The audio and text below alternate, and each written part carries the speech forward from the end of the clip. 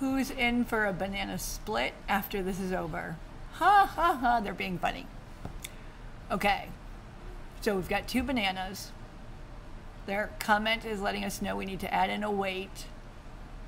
If B is green, now we're not gonna say it's for you goat. We're gonna put in the code for that. But first let's do our weight. And notice they already put the spacing for us because that needs to be in our for loop. So until tiger sleeping or tiger playing. Wait.